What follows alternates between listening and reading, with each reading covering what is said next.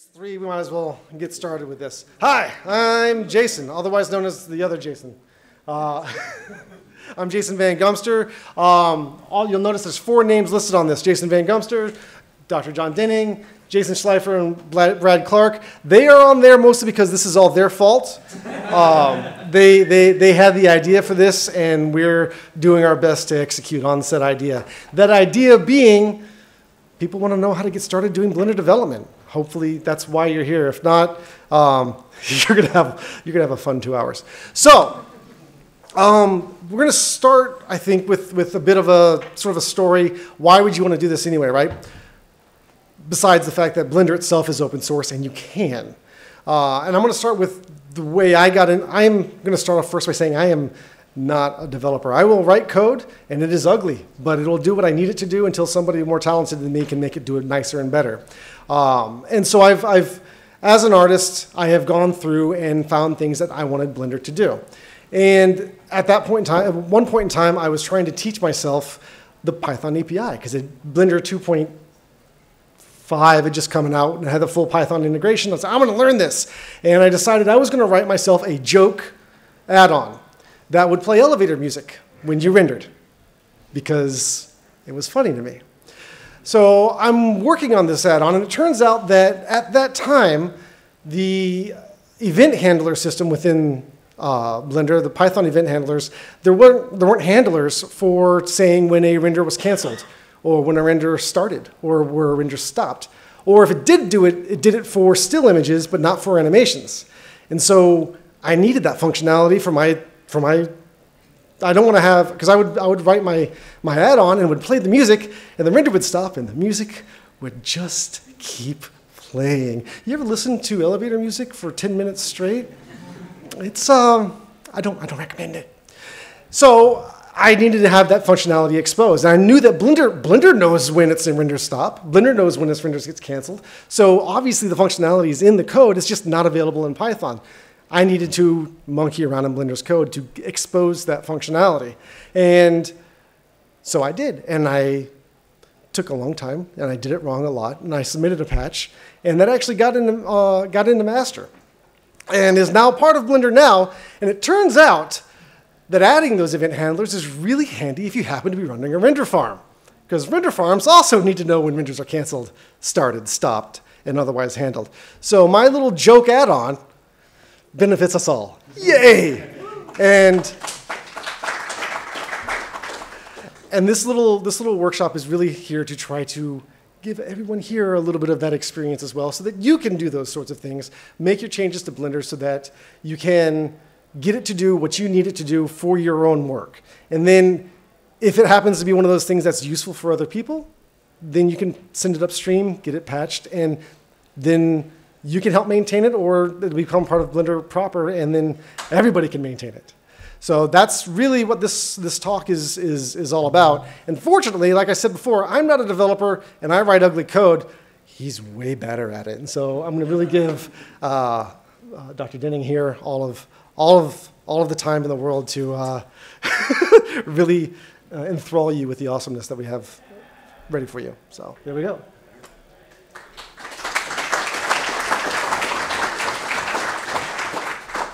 Thank you, Jason. In case you don't know who I am, I'm John Denning. I'm short. I teach at a university.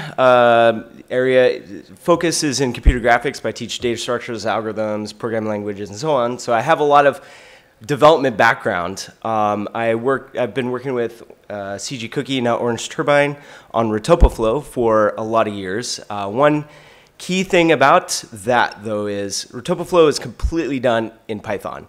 So it's all done through the add-on stuff. But earlier this year, I had a chance to work on Blender code. I had many years prior. It was about 10 years ago. I did do some work, but it didn't make its way into Blender. But earlier this year, I was able to I started working on tools that were necessary for doing Retopo work within Blender, so it wouldn't have to be an outside add-on. We could be able to bring it in. So I had a little bit of experience getting to do coding in Blender.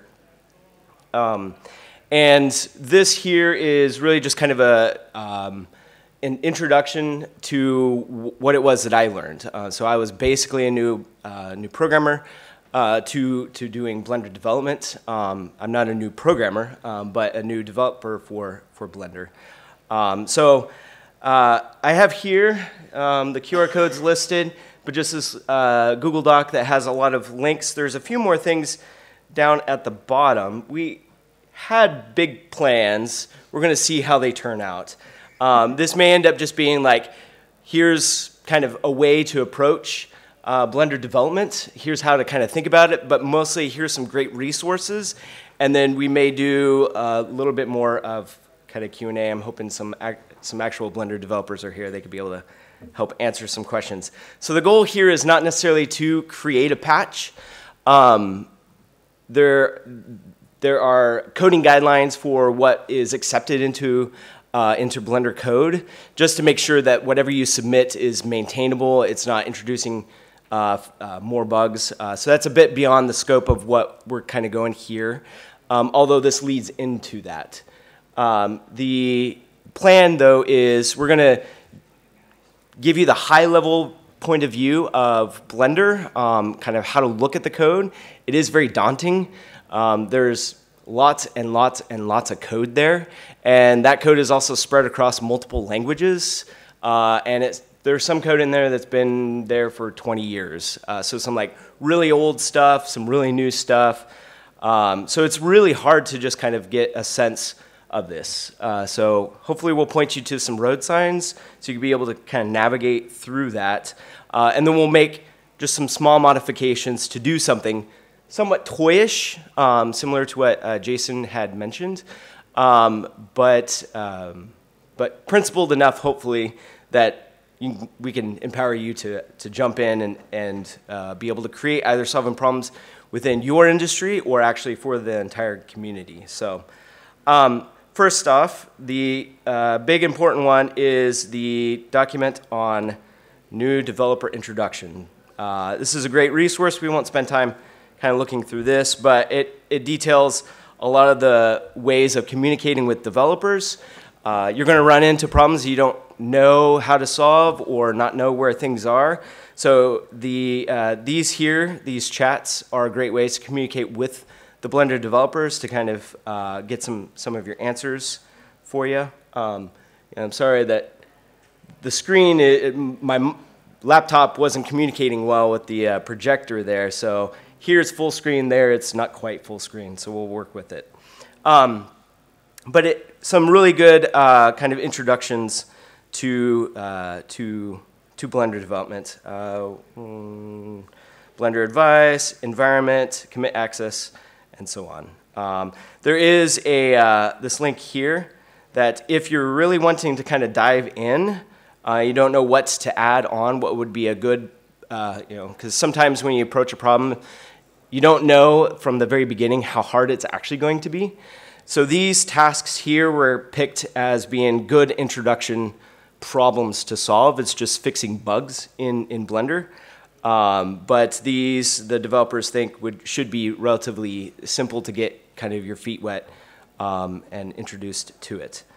But let me pull up this. So if you clone the repository, which there are lots of instructions to do that, we're going to have you, if you have your laptop, go ahead and try to clone if you have not already, so we can make some edits together. But if you didn't bring your laptop or you don't feel like doing that, that's totally fine. We'll just walk through the steps up here. But we did plan to have you kind of follow along on the way. But when you clone this repository, you're going to see millions and millions of lines, and they're all kind of packed away in these folders here. Oops. And this document here, file structure, kind of gives you that high-level view of how things are placed where. So under the doc, we have document generation. Under release, contains data files for the data release, icons, files, platform-specific things. Under the bin, contains information that goes in the Blender folder. We have scripts, so all the Python scripts. Then down here we have build files for your different systems, CMake and make. And then finally here's application code. So everything's under the source. There's also external and internal libraries that are brought with it. Here is the actual Blender source code. And under this, basically Blender at this point is its own operating system. It does tons and tons of stuff, which means that you're going to have a lot of files to kind of sift through. So Blender kernel, this would be your main functionality, the deep down belly part of Blender. There are a few pieces that are a little bit lower level than that, DNA and RNA, which we won't talk too much about. But these three parts right there kind of control basically everything. Everything else is kind of built up off of that. If you do any work with bmesh, all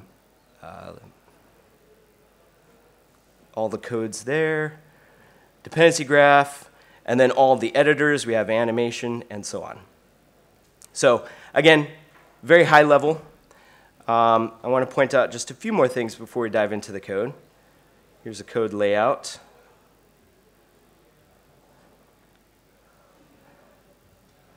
So we have basic structure. We have the creator, which is the main part of Blender.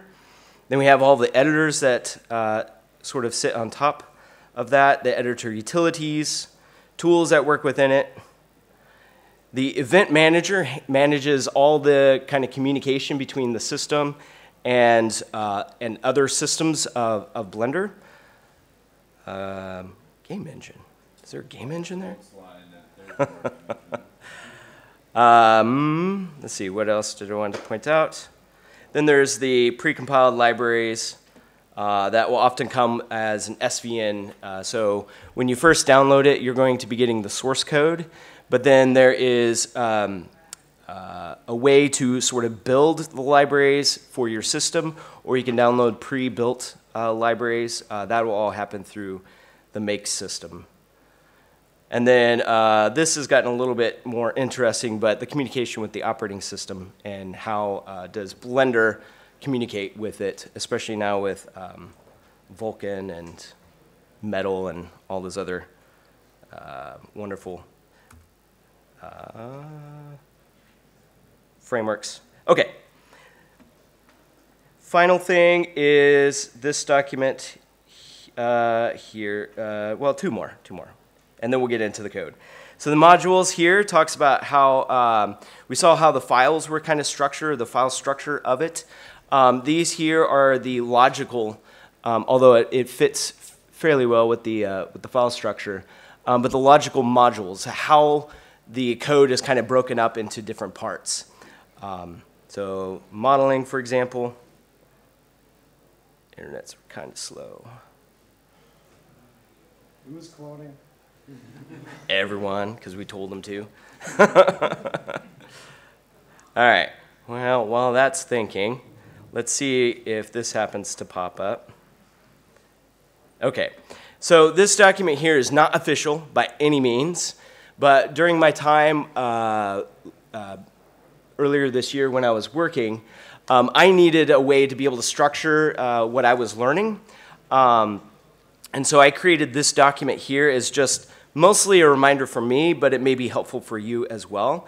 But in particular, about naming conventions. So you're going to see a lot of different things. The naming conventions sort of kind of shifted over the years, and also depends a little bit on developer. But this is kind of heading toward, or it's sort of all going in one particular direction. I'm hoping that I captured this well here.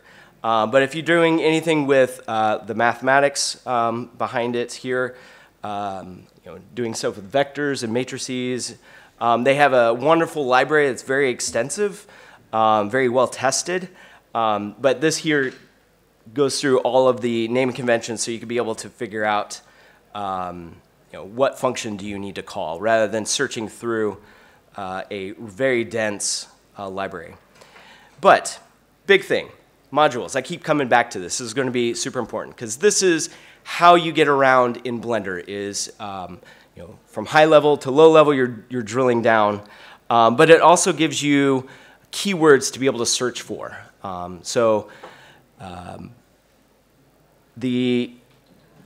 I found it rather difficult to just come up with something new, but when I was coding. So instead what I did was I searched for things that were fairly similar to what I was wanting to do, and that got me very close to the right spot of where to implement.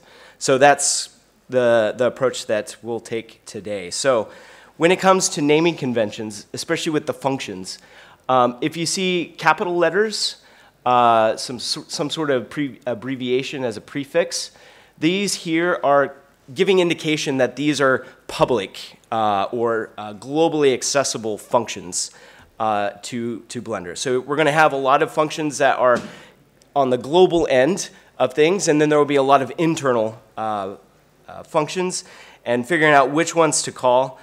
These prefixes and suffixes will help you with that. So BKE, the BKE is the prefix for Blender kernel stuff, so these are typically low-level Blender functions. I was doing a lot of work with retopology, so I was working with the BMesh, so BM or BM underscore would be a prefix. This is not at all exhaustive, it was just what I was working on. But then there are non-modules related prefixes. So anytime we have some sort of registration, which we're going to see a lot of, there's going to be stuff that you need to let Blender know. Here is, internally, here are the things that the functionality that we're wanting to bring in. But then, especially if this is communicating with Python, then we're also going to have that same declaration, but now it's going to be in Python. And anytime there's UI attached to it, or some sort of callback mechanism, we may need to do some registration. Keep in mind, Blender's pretty old, and the C doesn't have the ability to be able to do reflection, be able to see the data structures. And so there's going to be a lot of functionality, especially with register and the RNA and DNA stuff, that is basically adding the ability to do reflection within the language.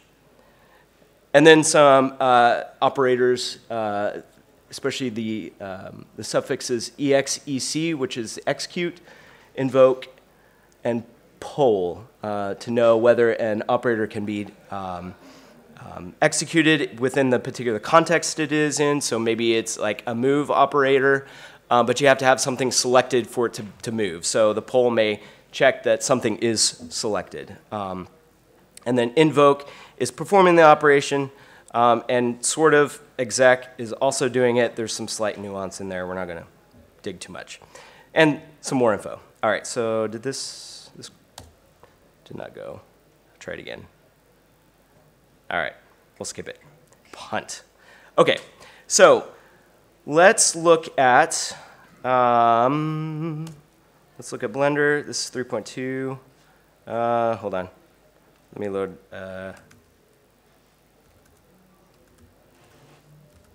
3.4. This should be the latest version. So in Blender, lots of interesting functionality. Going off of what Jason had talked about, his little demo. So his was registering callback functions in Python that whenever some particular event occurred, that his code can know about it. It can be called and he can execute some stuff. So playing elevator music when the render starts, and then playing or stopping that elevator music when the render finishes, and maybe adding in another thing that makes a sound when the render crashed or was canceled in some particular, for some particular reason. So in Python, Blender Python, all of these now are accessible through the bpy.app.handlers. Tab. Let's see if I can. So the BPY app handlers allows us to register a bunch of callbacks. So You may want to zoom in a bit. yeah, what's the command? The Control scroll. Control plus on your left side. You went that way, right? Oh, yeah. You can also probably go to view up top and change the All right. functions. We'll do this. I just won't see the bottom right corner. Okay.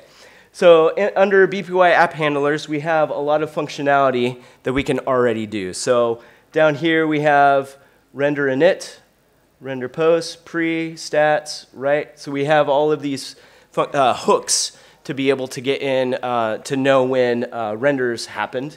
There are also composites when the dependency graph gets updated. So the dependency graph is underlying data structure for knowing when to update things. So you can have an object that has a modifier, it depends on another object. Well, if the one object gets changed, well, we need to potentially update this other object. So it builds a dependency to that, and it can inform, hey, something is changing, we may need to do some things, swap out some stuff. When we're animating, doing a frame change, and so on. So high-level view. So let's do something in this space. But let's do let's create a wrapper for the modal operators. So modal operators, in case you're not familiar with it, are when you do you perform some action that sort of takes control of the input, so mouse and keyboard, until that operator relinquishes that control. So if we hit say we have this guy selected, we hit G, so now we're in grab mode, and we've taken over, so all mouse movements and keyboard inputs all going to that modal operator, and nothing else, so if I try to click on anything else, nothing else is happening, right? It's going to keep that control until we relinquish it. Now, if we left mouse, that will commit. If we right mouse button, that cancels. So we have two different ways, similar to the render. We can start the render. Here we have start the modal operator. And then we have two ways of finishing. We can either commit the finish or we can cancel the finish. So today, as a simple demonstration, let's look at how to implement that. We want to have a program that when the modal operator takes control, we know when that happens. And when it relinquishes that control, whether it was done through left mouse or some sort of commit or some sort of cancel, we want to be informed of that. So this is kind of what we're working toward. We want to be able to add in modal start, modal cancel, and modal finish. Okay, so that's a goal. So on that, I have my notes here.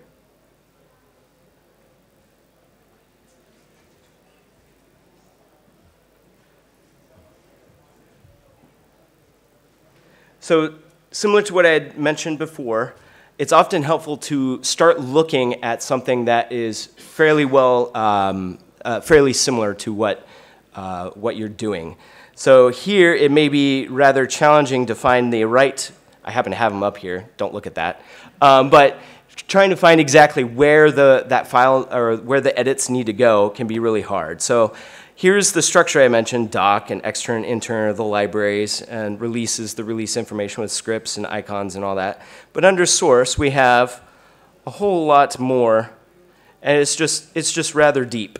So many of you have seen this, screamed and ran away. I did many times. So going back to here, what might be a good starting point to this? Well, it turns out the frame, pre-change and post-change. For one thing, it's in the handlers, so we can look at any one of these, and there'll be handlers. But the important thing is finding good search keywords to dig in. So, for example, if we copy the frame change pre as an example, because maybe object bake might be located in a whole bunch of other places in the code. We can use that as kind of a search term to start looking. So I'm using VS Code to do my editing. You can use full-blown IDEs, Eclipse and Qt and all sorts of wonderful packages out there. I tend to be very much on the minimalist side. VS Code is a little bit more than what I often ask for, but it does a pretty good job. So I did a global search, and like I said, there's many different languages that Blender's written in. C, so this .c, .h files, and then they're transitioning to C++, so we're going to see a lot of .cc and CPP, they're using CC. And then there's also a lot of Python in there. We're not interested in the Python stuff, we're just looking through the C code. So doing a quick search, we see that frame change pre shows up in 3 locations. In particular, we have the BK callbacks, we have the scene.cc, and the BPY app handlers.c. So this BKE was the prefix that was for the Blender kernel, and the capitalization is, well, in this case, file name, it doesn't matter that much, but those are the public stuff. So this is public within Blender. So when we do look at this particular instance of frame change, pre, we see that it's inside of an enum. So like I mentioned, you're going to see there's going to be multiple places that you may have to implement. So in this callbacks here, this enum is giving a unique number to a particular event so that when the different functions get called along the way, we could just pass a single number and compare to that number. What the number is, in this case, we don't really care that much, whether that's a 1 or 2 or a 0, as long as each of these are unique. That's the important thing. But that's a very fast comparison. We can throw it into a switch or a bunch of if statements if we want.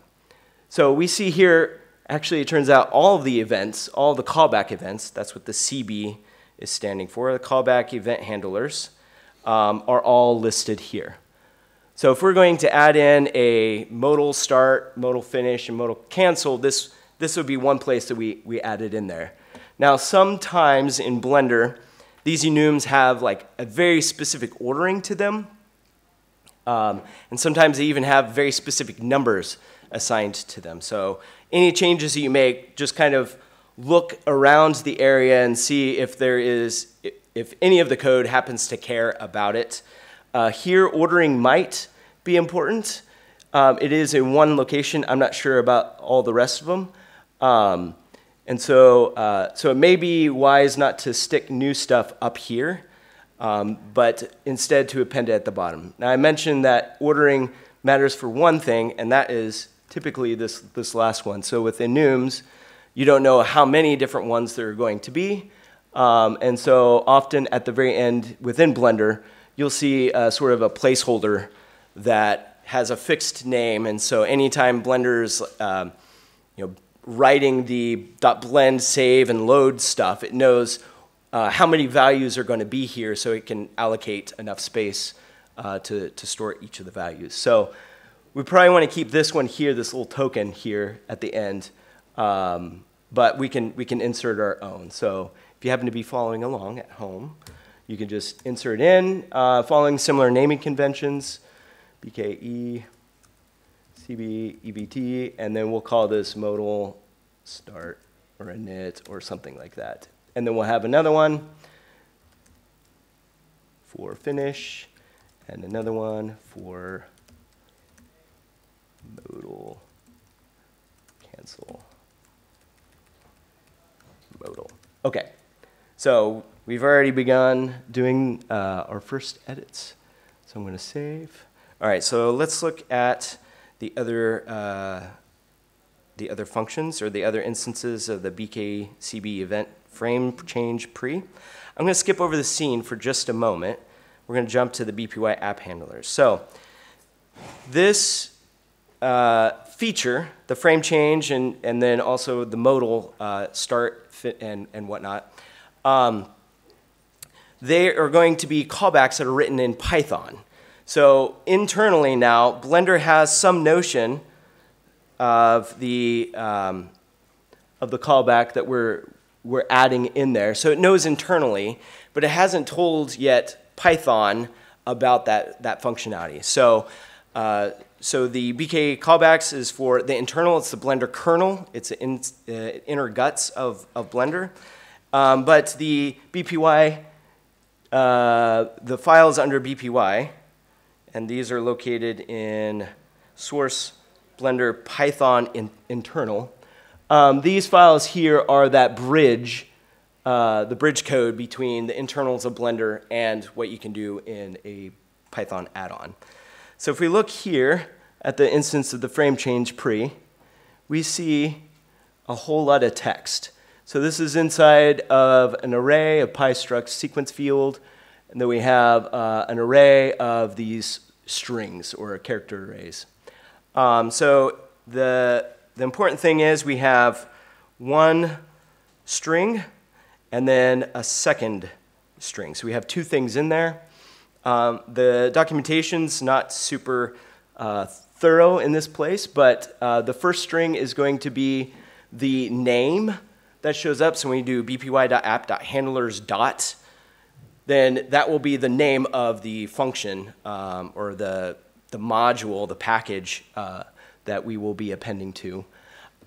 And then the second string is a description. Now, notice there's no connection between this array and this enum, except for they happen to be in the same order. So we have frame change pre, frame change pre. We have frame change post, and frame change post. So that's how, again, no reflection. So this is how Blender is keeping track of stuff. We have the enum, and then we have sort of a registration mechanism for Python. So after, or the very last one in this list, oops, I hit button.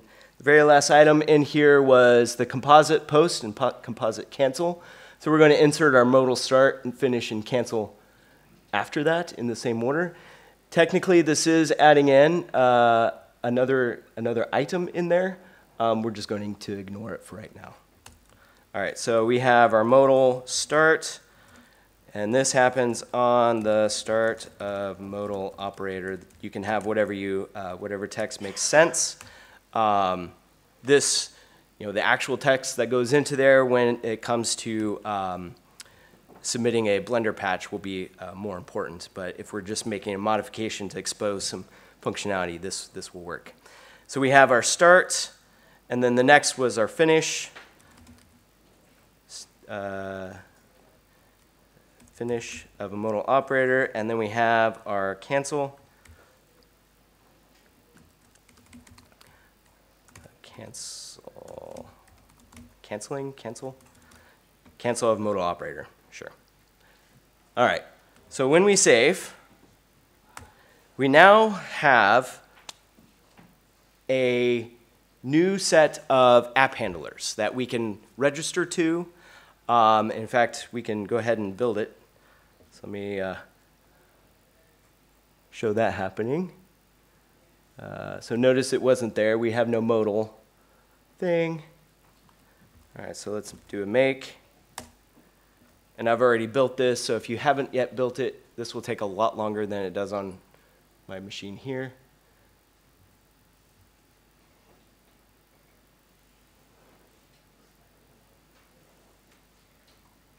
Now, the whole build chain for Blender is documented pretty well on the wiki, and it's a lot easier than it used to be a number of years ago. So that's pretty well worked out there. That said, we do have another fundamental system we'll hopefully have time to show off in a little bit. Yeah.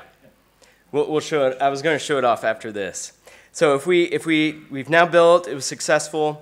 Now if we rerun, we should have now bpy app, wrong way, dot handlers dot, and now we should have our modal cancel, finish, and start. But you notice if we append a function to this, I don't have a function. Let me create a function. Does nothing. A wonderful function. We can append a function to it, but this is never going to be called because inside of Blender, we just have those handlers, but nothing is issuing the command to make the call. So foo will never get called, unfortunately. All right. So, poor thing. Do you want to talk a little bit about the build real quick?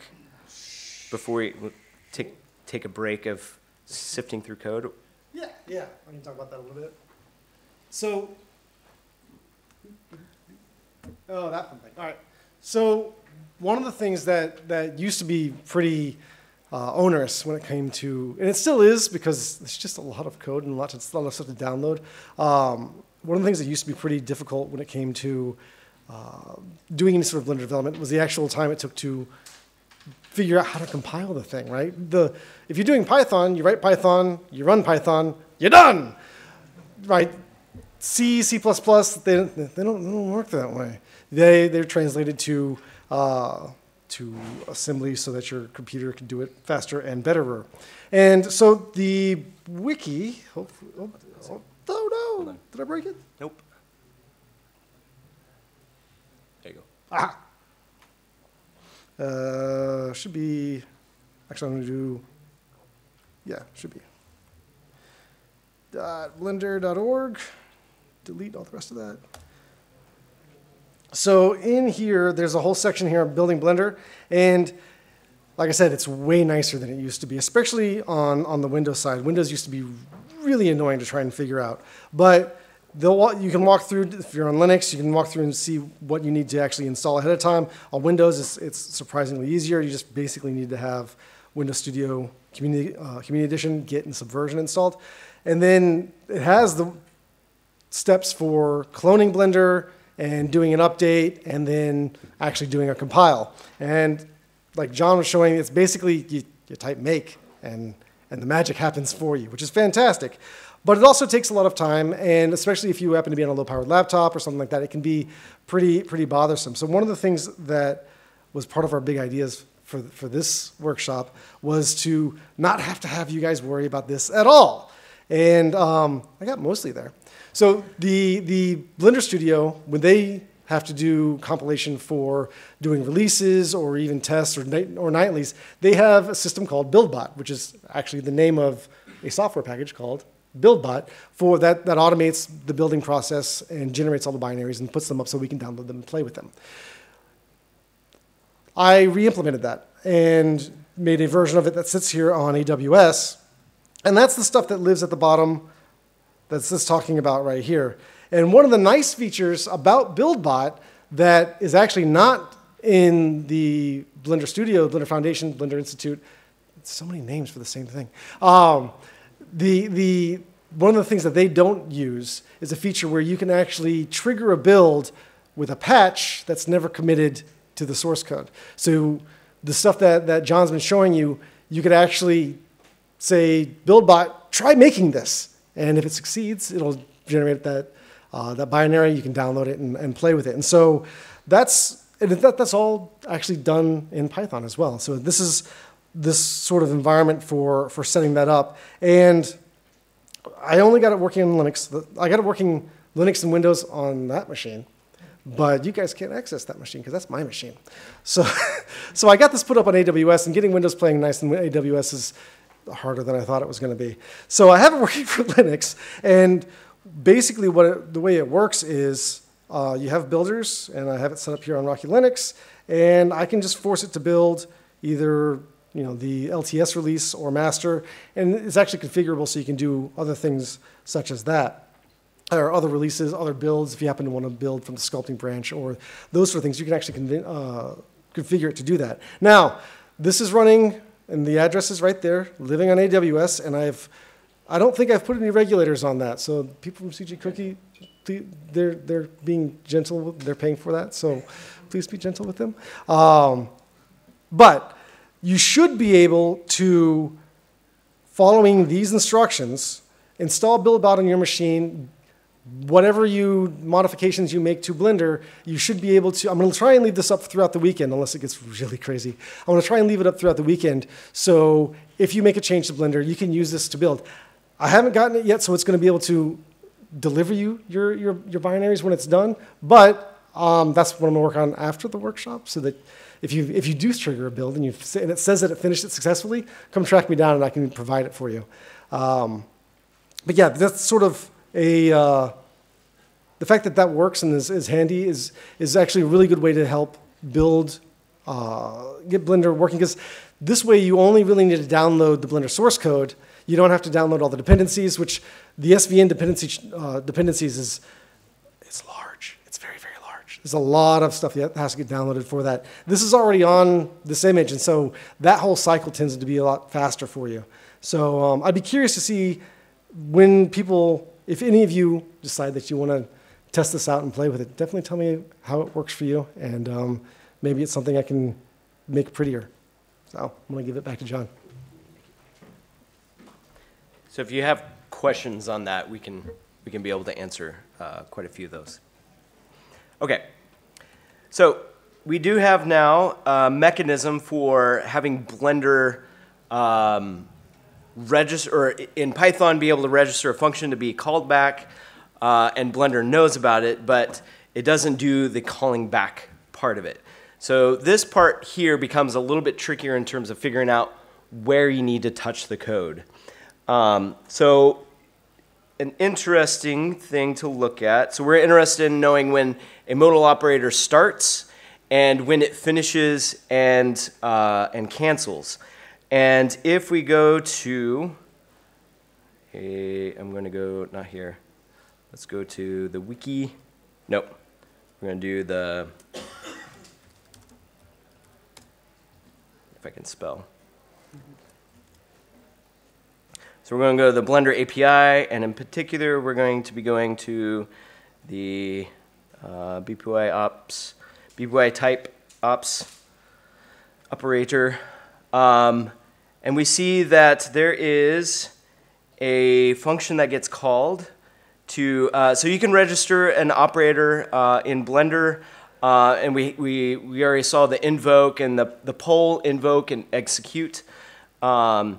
But operators can, so they do particular action, but if the operator calls a very specific function, so if I do a search for modal, make sure I'm on the right. Oh, we're on the ops, that's why. We want to go to the type. Operator type. Types. I should read my notes. Operator.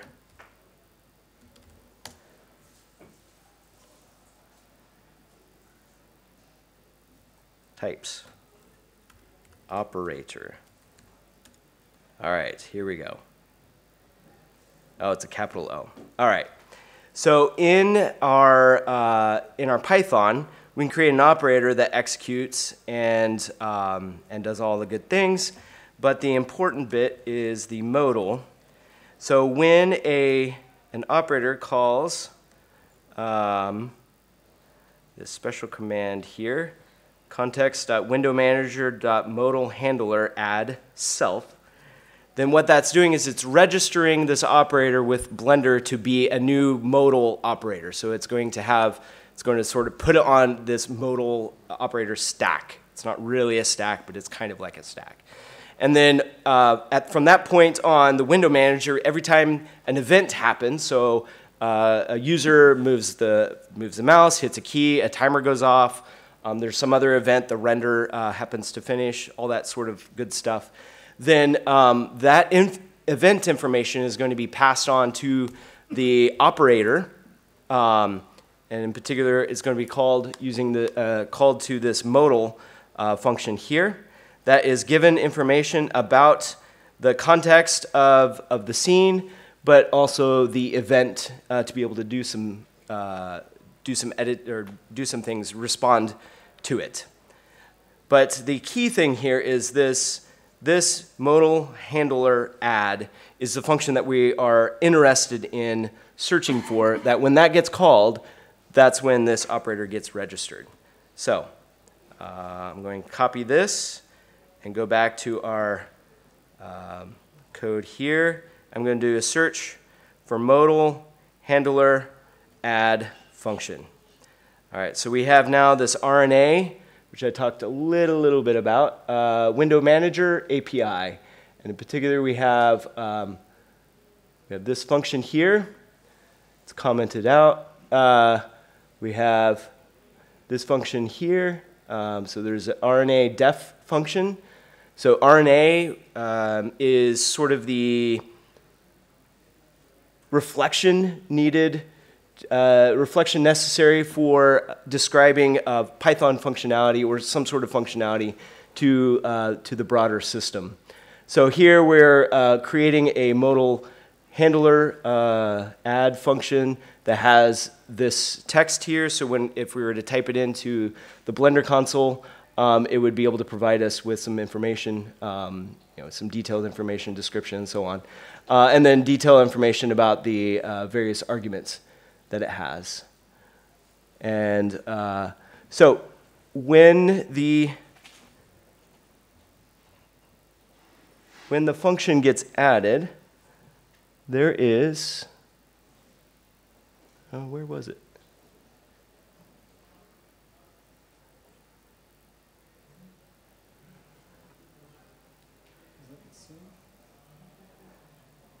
I thought there was a link or a, where is it? RNA event. Okay. So I think what we'll do is this. So this here is the function that gets called when Python, when you call this modal handler add function. So if we do a search for the event add, oh, that's right. Okay, I'm gonna throw some magic in here. So it's not actually event modal handler add. It's actually event add modal handler. There we go. All right. Unfortunately, some of the naming conventions is not quite consistent. So it does make finding things a little bit tricky. So whenever you see a verb, especially at the very end as a suffix, try moving it a little bit farther in front, because sometimes it's used as a here's what gets returned or here's the action that happens, as opposed to we want to add a modal. Yeah. Anyways, okay. So when we know the right incantation, we can do a search for these items, and you notice there is a whole bunch of WM event add modal handler. This here is the WM being the window manager, and being capital means it is publicly available basically throughout all of Blender.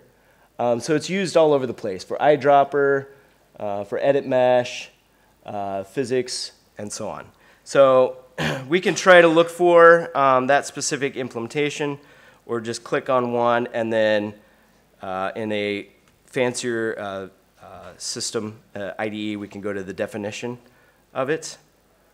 And under this definition, so this is the function that gets called when an operator calls the add modal handler. And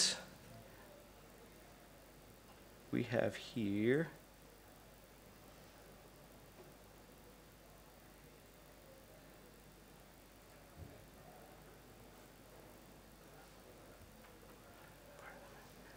all right, so let's try this. I was trying to recall what, if we had any conditions that we have to do. So I don't recall off the top of my head. So what we're going to do is this. I'm going to add in a print that is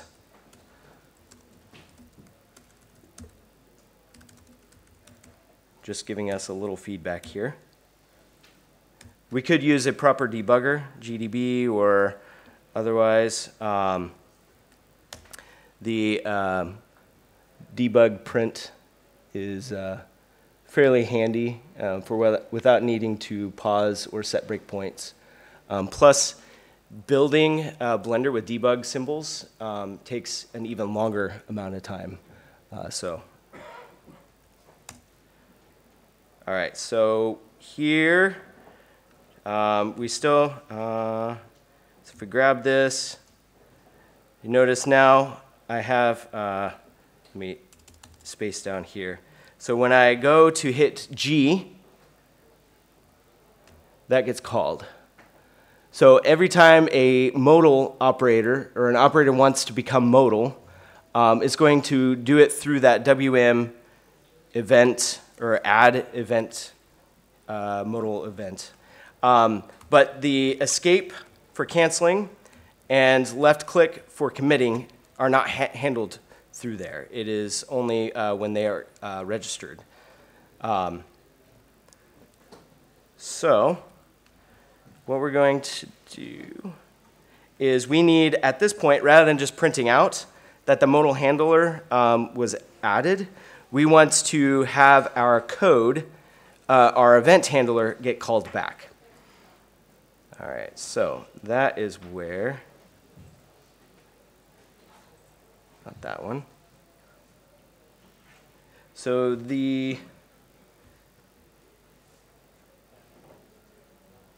when we did a search for, going back to here, I'm going to do a search again for the frame change. There was this other scene.cc file that I said we're going to skip for just a moment. If we look at it now, we see that there's this function here. This is the actual mechanism that causes the callback to kick off. So what do we have? We have BKE, it's kernel, Blender kernel, callback, execute, and then there's this little suffix here. We have a few parameters. We have bmain, we have a scene ID, and in particular here is the callback enum that gives the information, or it tells which callbacks to call. I'm going to spend just a quick moment to jump into the definition of this function here. So this takes us to the callback.c file. And if you look, there's actually a few different BKE callback exec functions. We have this one here, which has a null suffix. This one here, which has an ID suffix. This one here has an ID depth graph. And then they're all calling this one that has no suffix, which is listed right here. So this BKE callback exec is kind of the main function that all of these end up calling. But they pass in different parameters, different pointers. So these are basically convenience functions. If we're not passing back anything, so we're passing in nothing back to have as arguments to the callback, then we could just call the under null, and we don't have to say null for the pointers and then 0 for the num pointers. If we want to pass back a particular ID, this is an RNA ID, so if you're wanting to have information about the scene, you can pass that along. If you want to pass also the depth graph, dependency graph at the current point in time that it's evaluating, you could do that as well. So since we're not really caring much about the scene or any other information for now, maybe we want to pass back which modal or which operator it was, but for now let's not worry about it. We can just call this BKE callback exec num function. So if I copy this, go back here, and rather than, or maybe in addition to, doing a print to the console, we're going to call this BKE callback. And again, looking at what had already been done, where were we? Is it this one? Yeah. So this one, we passed in an argument bmain. What's bmain? That is the main. I don't know. So a lot of times when I'm developing, there may be some arguments that just need to go along with it. Sometimes I just punt and say, well, whatever was there is probably working, so I'm just going to copy it and see what happens. So that's what we're going to do. For now, we're going to copy this main so that we can pass it in over there. So we're here. Nope. We're in here. So when you pass in the bmain, well, what's the bmain? That was what we just copied. And then it does require a depth graph. Where is the depth graph? That one.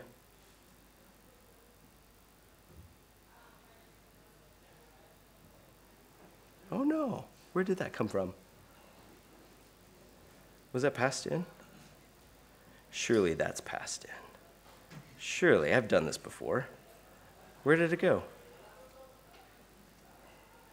Live demo.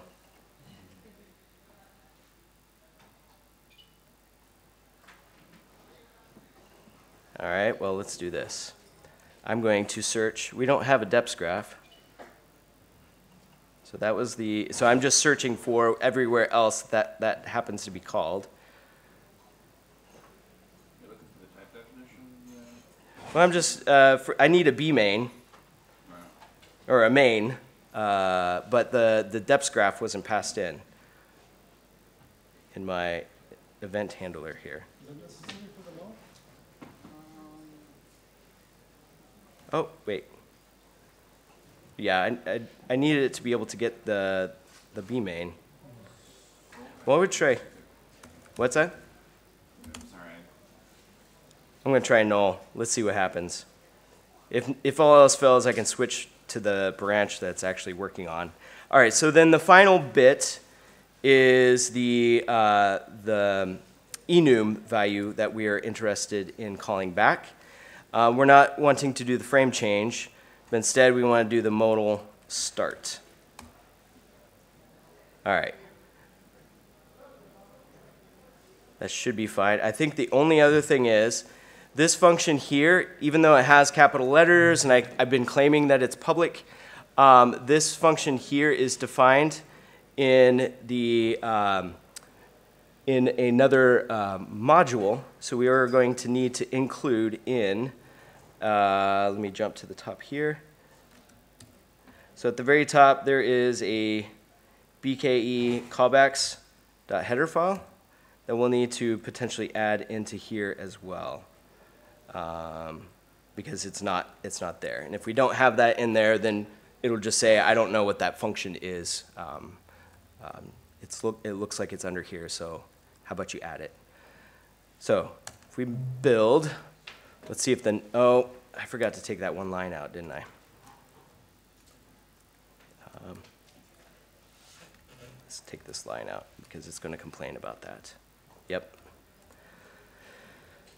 Where did that depth graph come from? I'll figure it out. You can scroll back up and show people that's an error message right there. Ah, yeah, I'm just zipping through. Yeah. Yes, thank you. I'll show that. I'll bring it back in. I want to make sure this works. No, yeah. All right, so we hit modal handler is happening. So theoretically, our function should be, or our callbacks should be getting called back, but we haven't registered anything for Blender to call back. So I have here just a simple program in Python that has a modal start, cancel, and finish functions. I have just accepting all the args and keyword args so that we could just print them out and see what they look like. But the important bits are these three lines down here where we're registering these functions as callbacks to the app handler's modal start. So if we were to type in, I'm going to blow this up a little bit, BPY app handlers dot modal start. Underneath this, we have several functions for adding in our event handlers. We have append, which puts it at the end. This is just a list. But we can also pop and remove and insert in arbitrary places. So if there were going to be multiple modal starts in here, we can specify modal start event handlers. We can specify where those go. So I'm going to just run this program here, which will register these functions. And then now, it should, in addition to printing out modal handler added, it should print out this start when it works, hopefully. Hey, look at that. All right. So now, whenever the modal operator gets called, the start our callbacks get handled. And the arguments there are two arguments that are getting passed without keywords, so they're just plain args. It's just two nuns. But we have some things going here. All right, so going back to my issue I had before. So I'm going to reintroduce this bug. We're using a variable that's undefined. I'm going to show you Blender's or GCC's error message. So here it's saying in our function, WM event system.cc file, there was on this particular line here, there is an argument that was used, but GC or C doesn't know what this is, so it's just complaining about that. Down here we have a warning that we're declaring a variable, but it's not being used at any point. If you are really interested in getting your patch submitted to Blender, Blender Core, they have some strict rules to make sure that, well, A, your code should compile, but B, it does not introduce any additional warnings. There are warnings that do show up whenever you build. There are probably some that showed up here. So whatever was there when you built, make sure you don't introduce anything new to it, warning-wise. All right, so I'm going to actually properly delete that so we can send null as a main. That's fine. All right, so now we have the ability to get called back when the modal handler starts. Now we need to handle the two other, which is when it finishes and when it's canceled. So the way that Blender does this is, well, this modal handler add function gets called to tell Blender, hey, this thing right here wants to get called modally. And so Blender will look at the modal operator, and it'll call the modal function when it needs to handle a particular event. And then depending on what this function returns, we'll tell Blender whether it should continue as modal, whether it has finished doing what it needs to do, or whether it is finished but it was canceled. So maybe the calling function needs to be informed that this operator was canceled. And the way they do that is they just return these keywords that it's a set containing a single string with it in there. So it's really when this function gets called, this modal function gets called, what it returns is the point when we know whether it finished or canceled, or if it's continuing on, and we should not call any callbacks at that point. So the main function, and again, this is going to be a bit like, just trust me, this is where it is. We could dig through. It's actually in this file here, but we can dig through. But I'm just going to jump us to it for the sake of time, because I'd much rather spend time like talking about interesting things than fumbling about in here. So there is a function called WM handler operator call. This is a static function, which means it's local to the file. So outside of this file, we're not going to be able to access this. The way that I got to it was looking at the WM functions. There are a lot of them, but looking at especially the capital WM functions. And one of these will call this operator call function. But the important bit is we call the modal, and we get the return type. And then down here, there are a few cases to handle. So here we're checking to see if the operator was canceled or finished, and so it could do its reporting. But here is where the actual finish and freeing happens. I'm not entirely sure why this is an else if. I think this might either need to be an if and then remove the operator finished, or this should be one of those two. But here is when the operator is finished. So the finished keyword, or the finished string, is returned from the modal function. And then down here, this is done when it is canceled. So we need to do those callbacks at those 2 points. And the command that we used was the BKE. I'm just going to copy it. Oh, shoot. What was it? Callback exec null. So we're just basically going to copy this and paste it. So hopefully you're seeing that's the select. We don't want that one. It's right here. When you're beginning in Blender development, especially when you're making modifications, look to what you've already, look to something that's similar so you kind of know where to start poking around. It can take a little while to, setting breakpoints or adding in prints to figure out where things need to happen. Doing some tracing.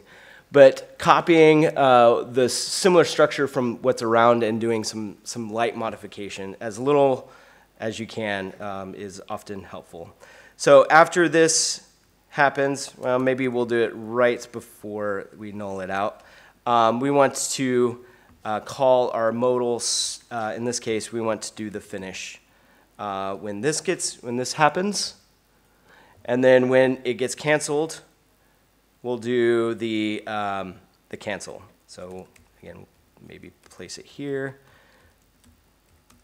Now, whether it should go here or up here, or we create our own ifs somewhere else and stick it in there, that's going to be tricky to determine. It's going to depend a lot on what you're working on, the context of it, because ordering can be crucial, and especially if you're passing back information about the modal or the operator that was being executed. So you wanted to inform the callback which operator was canceled or which operator had finished. You might need to do that prior to finishing the operator or freeing it. So you may have to kind of play around with where that goes. But we'll introduce these 2 lines in here and then try building it once more.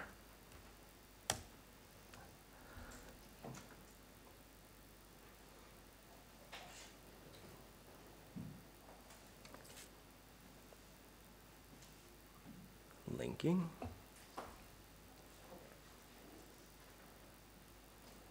All right. So we have now callbacks presumably happening on cancel and on finish. So if we execute this code, and I'll post this up on the drive as well. So now when we hit G, the modal operator will start. So we still have our modal handler added, print that's happening, but importantly, the start is getting called, the start callback is getting called. And if we left mouse to commit, now finish, the modal finish is getting called. And if we right click to cancel, cancel happens, which is good.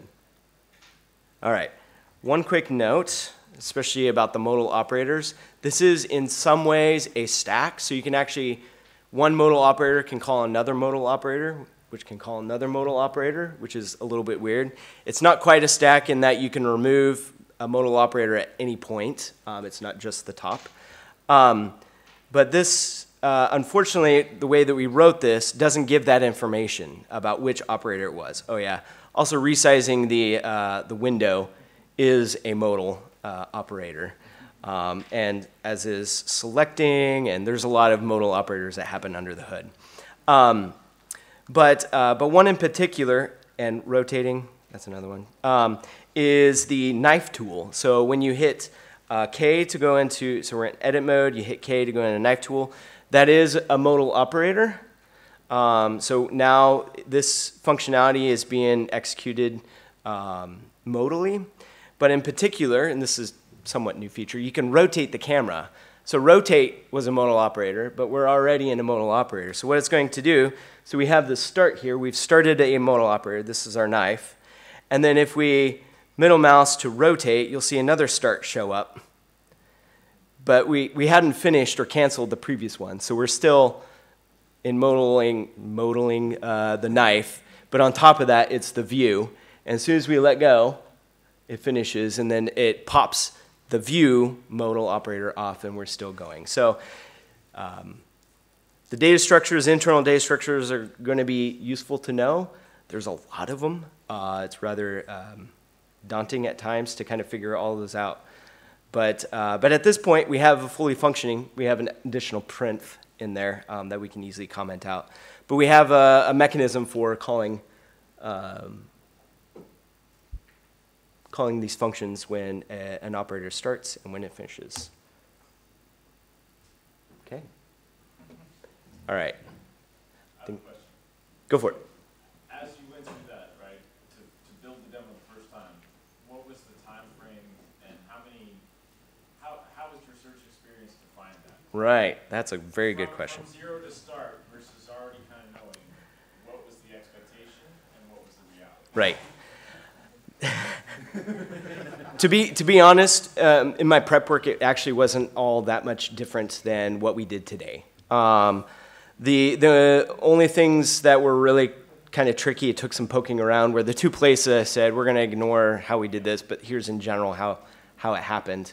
That search is your friend, and especially mixing around some of the keywords. I did a lot of regular regex searching. So if I knew that I had certain things I wanted to look for, but I didn't know if there happened to be stuff in the middle, so I'd use a lot of regex searches for that. But really just kind of looking at things that were very similar to just what we did today. We're like frame change pre, that seems rather unique set of keywords, so doing a search on that was actually, it was pretty quick. I think I only did one other search, I don't remember which one it was, one of the other callbacks, I searched for it, but it had like 1,000 hits, and I was like, oh, let's try another one, and that one happened to have like the three that were important, and I was like, perfect, I'll go with that. Yeah. I was kind of curious about like content-specific scenes, right? Do you have like it runs on the 3D space, but it also runs on your console and everywhere else, right? Yes. That could be problematic. Potentially, yeah, especially if you have a lot of operators. Typically, the operators may be executed, but they're not necessarily running modal, so it's not going to be quite that bad.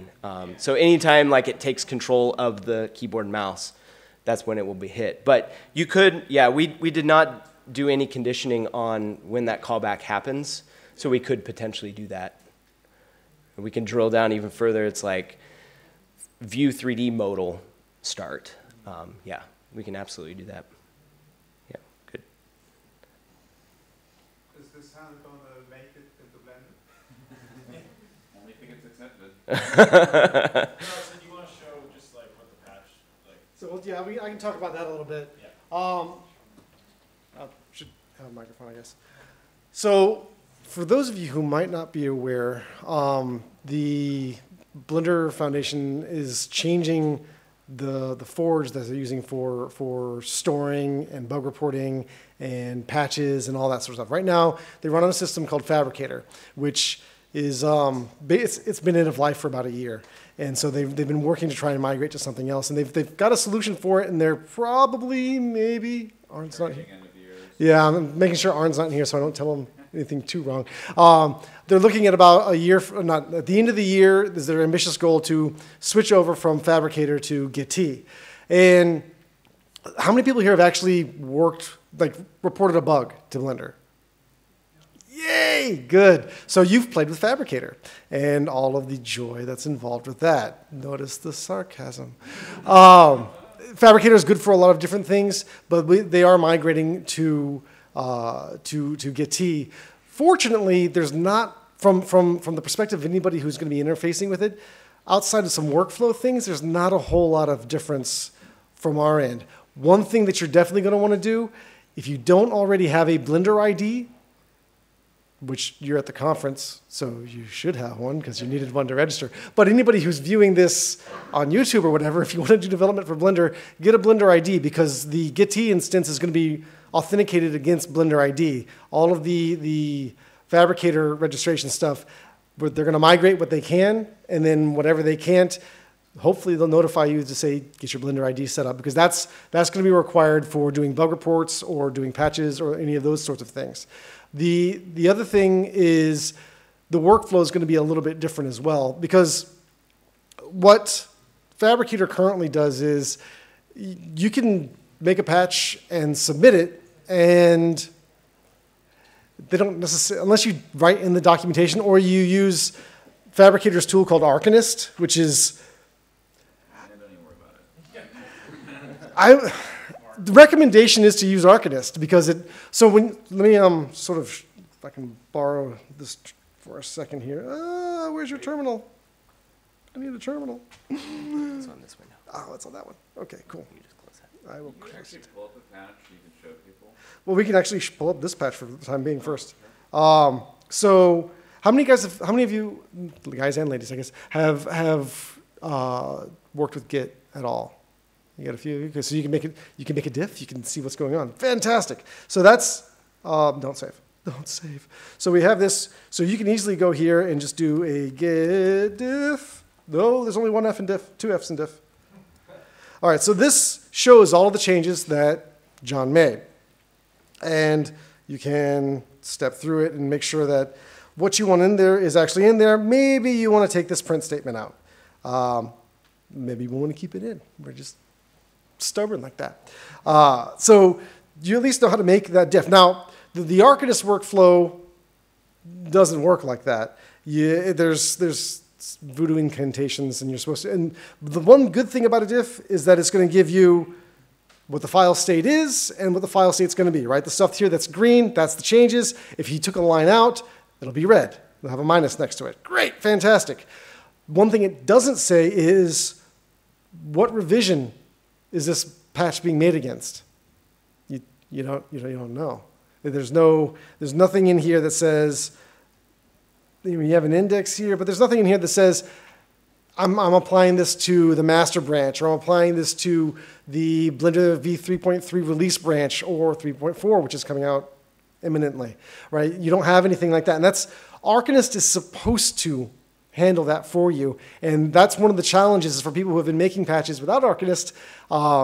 That's been one of the challenges they've had in migrating, is trying to figure out where he's been calling them baseless patches. Because they have no base. They have no foundation upon them.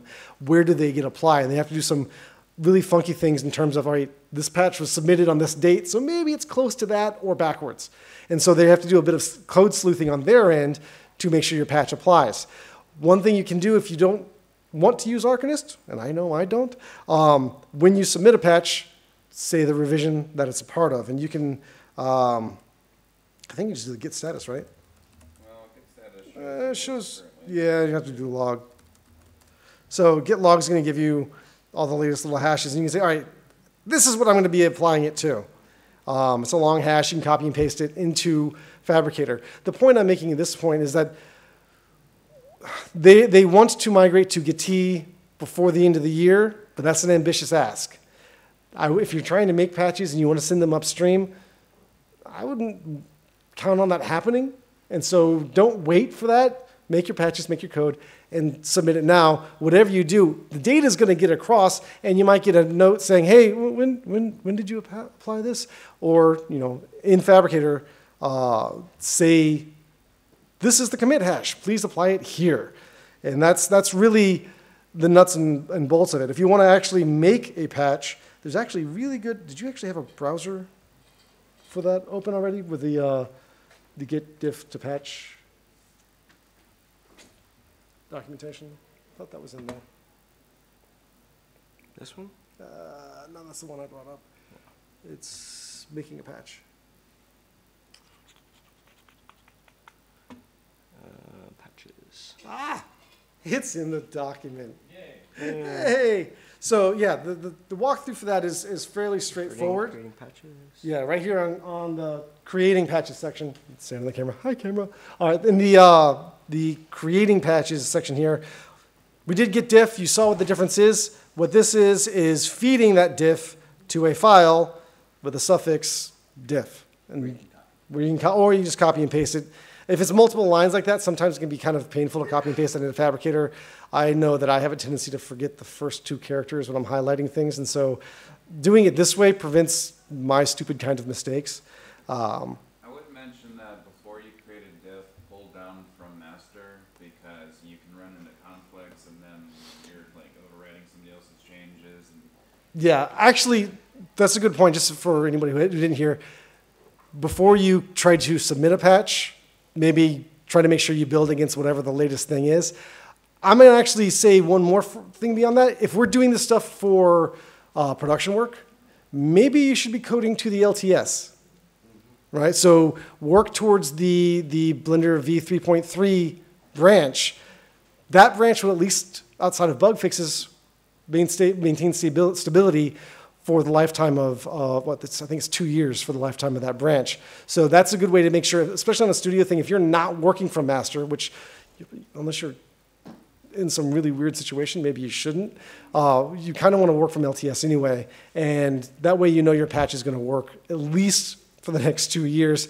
The other thing is that I'm even sure with Blender developers here, attending the conference, being busy here, I'm still confident that probably in the last 15 minutes, 13 other different patches or commits got made and sent up to master. Master's very fast moving.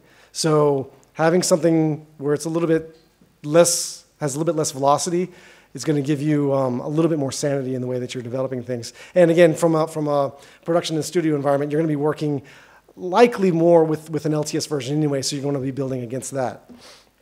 But yeah, so you make your diff, and that is what gets submitted up to Fab. If you haven't played with it, which most of you said you did, but that's going to be developer.blender.org. If you did not attend Arn's talk earlier today about the migration from Fabricator to Gitea, developer.blender.org, the domain's going to still be there, but that's not going to be the home of where Gitea is. That's going to be, Gitea's going to live, or the new forge, I keep calling it Gitea, but the new forge is going to live at projects.blender.org. You can get a preview of it with totally test data at future.projects.blender.org, which they're running Gitea right there, and you can actually poke around and play with it and work with it. And really, one of the things that they're trying to do is really understand what the workflow is going to be like. Because in Fabricator, the tasks, issues, bug reports, patches, they're kind of loosely coupled. Like I said, it doesn't even know, unless you put it in the comments or unless you use Arcanist, it doesn't know where your patch belongs in the Blender source tree or the Blender source history. Gitea works more in a GitHub-esque kind of way, so you're going to do more of a proper pull request workflow. And so that'll be a lot more familiar if you've played on GitHub or GitLab or any of those systems. And so that at least will taste more similar. But that's also part of the reason why migrating from Fabricator to Gitea has been fraught with challenges. Oh, I just lost whatever I was. So many tabs. I lost whatever I was on. Doesn't matter, I'll hit back. Aha, because I typed. So yeah, currently you're going to want to do your patching or your patch submission through Blender, developer.blender. Well, I learned how to speak today. Developer.blender.org. And you've got report a bug, submit code. You're going to submit code. I am not John, so I'm not going to log in. But let's see if we can find somebody, some enterprising person who has already submitted a patch. It's under code reviews. Because one of the things I'm going to say, if you do want to push something upstream, expect to get feedback, expect to get corrected, expect that whatever you submitted may have to get massively changed. be slow. And it will likely be slow. Not, people are busy, and not that your stuff isn't important, but it's not as important. So what typically happens is a lot of the time, sometimes you do have to poke or pester or know who to get in touch with. This is where what John was saying earlier, and the webpage didn't load for it, module owners is knowing the module owners is really important. You're at the Blender conference, and even if you're not at the Blender conference, Blender.chat and email and all of these things are very, very useful and helpful. That wiki page that had a problem loading, that's also very helpful. Find out who the module owner, if you're working on the animation system, find out, go to the module, find out who's owning that, who belongs to that, and you want to get in touch with them because they have ideas, right? Not only do we have ideas about what Blender needs to have, or what we want Blender to do, but anybody who's already doing development with Blender already also has ideas. And they may also have ideas about how they want things structured. We may have a patch that we want to put in. I need this feature in. They're like, I know about that feature. I want that feature too. I'd like it to be structured in this very particular way. This is that moment where we're like, okay, this is what collaboration is all about, right? It's not, here's my patch, go play with it and have fun. This is collaboration, this is communication, this is doing it on a large, large scale with 2.2 million lines of code. So this is where using good etiquette, using good conversations, and being gentle and polite really, really play to your advantage. Also, if you're at an event like the Blender Conference and you happen to look up who the module owner is and you know that they're here, get a face-to-face conversation going. It goes a long way, and they say, oh, I remember your face. I know what you're working on. You're actually pretty pleasant to talk to. I'll be happy to help you. As opposed to, I need this patch right now. Who are you? I care a lot less. I mean, it sounds gruff, but that's also the way humans tend to interact. We work better when we know who we're working with. This is a community. We work with people. Everybody here's a people. Everybody here's a people. I swear English is my first language and only language. But everyone working on this is a person. We're subject to emotional mood swings. We're subject to having good days and bad days. We're subject to having good opinions, bad opinions, and being wrong about stuff. And the more that we can be empathetic about that and understand it, the easier this communication between any of us is going to happen, because nothing happens if we don't talk to one another. And if we sort of take our ball and go home, that's not going to play, or say, here's my line in the sand, I can't do anything beyond that, that's also not going to help.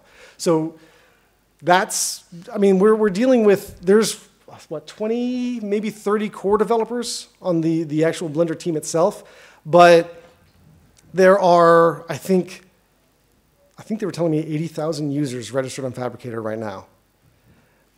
Bug reports, documentation, people doing patches once and then leaving, that sort of thing. We're all there, and sometimes people just doing triage and determining that, oh yeah, that bug actually happens. This is all an effort in communication. So really, this is where, especially since maybe development is not our primary thing, it's not our first thing. Maybe we have a lot of other tasks that we would rather be doing, art, animation, these sort of things. But putting the effort in to sort of shepherd your needs across really benefits you and benefits everybody else, and really it's worth taking that time. And so that's my short person soapbox about that. Sure. Also add, you don't actually have to be a developer to help out. Like, testing is so important. I write code, but I don't necessarily know. Like Brad, for instance, knows the NLA. If I try to help him, I'm like, I think it works, and he's like, no, it doesn't. I'm like, oh yeah, well, I'll go fix it. But that actually is so incredibly helpful. You can pull the code down, you can build it, you can test it, and honestly, like, that is super helpful. If that's all you do, great. Actually, that's a really good point. If you wanted to get more involved with Blender development, but you're not really ready to do actual code changes like what we showed here, well, if I can figure out where that's one of them. Creating patches, okay. So we were just talking about creating patches. You can get on Fab just as easily and pull a patch down. That means you can, where to go? Apply that patch. Yeah, that's important. And so when you're applying that patch, you have the code, you apply the patch, you do the build, then you can test it. You can say, oh, it actually built, or no, this thing doesn't even compile for me. Or it compiles against master, but not 3.3. This is the sort of feedback is really, relevant and helpful to anybody who's doing that development. So even if you're not writing the code, now you have an idea of how to build it, you have an idea how to patch it, and now you can give feedback to it. And that itself is just as valuable as actually writing the code itself. I think that covers most of the fun things I had. Is there any other fun comments, questions, exciting anecdotes, boring anecdotes? Sweet. Oh, yes. Maybe just one I had. So what about writing a module, writing something in the source code? Like, I know it's probably clearer and beneficial to do one in the other. But, for example, writing models is a bit simpler, I guess. You don't have to go so much deep in the core and so on, right? Some things you can prototype pretty quickly in Python. There's a lot of things that you can do. Like if you want to add a modifier, no, you're going to have to go dig into Blender, and you're going to be elbow deep, and there's going to be a lot of tiers. But for general functionality, if you want to prototype something, you can often get that done in Python. It might be slower, it might be ugly, but at least you'll have an idea of this is what I want, and then maybe show that to somebody who understands the C side of things, or that, and make it more performant, or to say, you know, you could still do that in Python, but these are the ways you want to modify it. That would probably be the best sort of entry point for sort of higher level functionality, is try first, which is what happened with me. I tried first to do something in Python, and I couldn't because something was missing from the Python API, and that's what made me dig into it. Same sort of thing. You end up, a lot of people, actually I dare say most Blender developers started off as an artist that wanted a thing that didn't work for them, and so they banged away at the source code until they made it work. And then eventually someone said, well, we're going to accept that, or now you own it. Congratulations. Then they said we should have a class about it so other people can do it. Exactly. Does that answer your question? Yeah, thank you. Thank you. Sweet. Whew. All right. The only other thing that I'll say is that the BuildBot instance, I'm going to leave it up. We didn't go over too heavily how to use it. If you want to learn more about that, just track me down. I'll be either here or I'll be down at the CG Cookie booth.